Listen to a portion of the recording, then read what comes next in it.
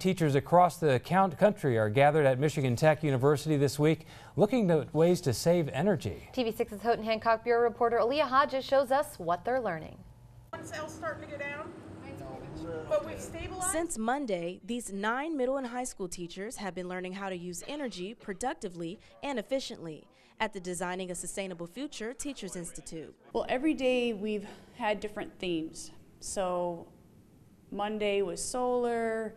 Later on today, we're going to learn about sustainable food systems. So it covers many different aspects. Throughout the week, teachers learned in ways they'd never expect. We've gone to people's houses, which was so cool. Like, people in this community have welcomed us into their homes and shown us their solar panels, or shown us the ways that they use energy more effectively. The Institute has crushed one teacher's doubts about the viability of solar power in the Upper Peninsula. My ideas about that have changed, and now I can see that, solar makes sense, especially since our electric rates are so high. Maybe this is something that we could look into. Teachers feel this institute is a great way to educate not only students, but the entire community. I mean, every teacher impacts 120 kids every year, and so then those 120 kids can talk to their families and their friends. Teachers plan to use these energy-saving tips with students next school year.